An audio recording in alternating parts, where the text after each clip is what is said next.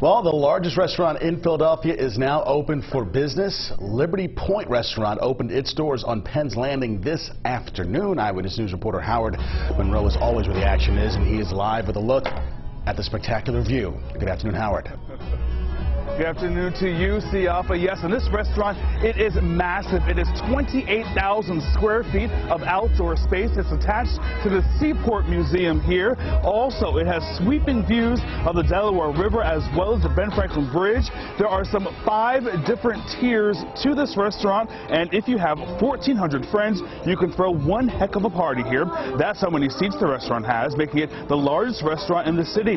Liberty Point is owned by Avram Hornick. He's the same restaurateur behind Harper's Garden, Rosie's Taco Bar, and Morgan's Pier. The entire restaurant is open air, and Hornick says the idea was born out of the pandemic as they were looking for ways to be creative with outdoor dining. He also says that he was looking for a way to reconnect people to the river. With an outdoor space, you have Mother Nature.